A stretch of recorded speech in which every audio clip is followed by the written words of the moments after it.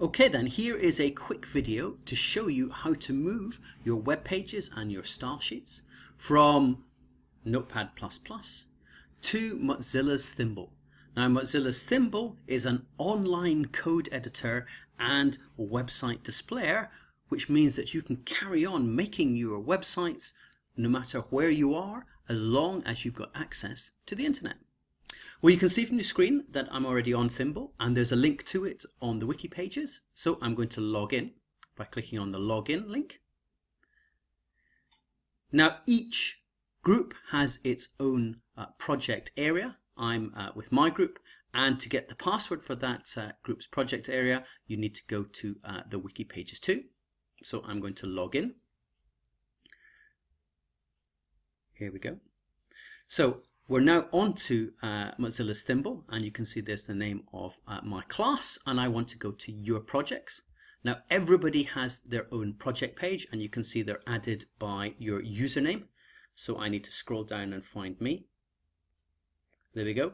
Now these are all shared projects, so you can go in and have a look to see how other people are doing, or even better, you could ask somebody, if you're not sure, to come and help you with your project and maybe leave a little note about how to do things.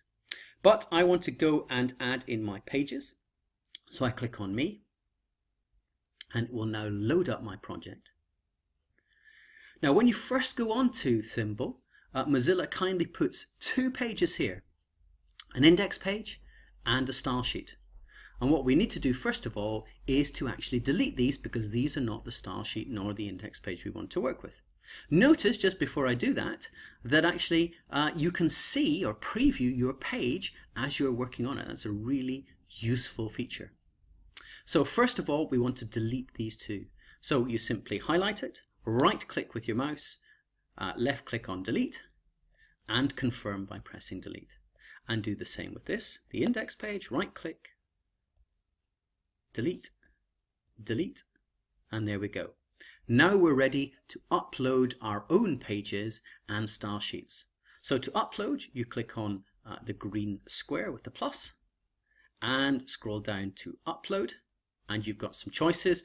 We're not taking any selfies. Click on from your computer, which will take you to your computer area, into your documents, into your website. And you can see from here, I have made 3 pages and 2 style sheets. So what I can do is I can press down on the Shift key and select each one. Now I can do this on my computer. Yours, you may only have to click one at a time and go back and do it. I've selected all 3 though, and I click open, and you can see it's all been added in. How quick was that? And you can see over to this side, my pages are being made. Now your screen will look better than this. It's just that I've had to increase the resolution here just so that it's easier for you to see on your page. Let me just change the resolution and you can see this a bit better. But if I just simply click on page 2, page 3, index, style 1 and style 2, I've got all my features that are there to go. And you can start editing this any time you want, and it automatically saves. So just to end with, I've just changed the resolution on my computer, and notice how these windows are draggable, so you can actually see what you are doing. And there is the website that I like, and there's page 2, just slightly different color change, page 3, and I can start going and editing these features online. Good luck with that. If there's any problems or any questions, please ask your teacher.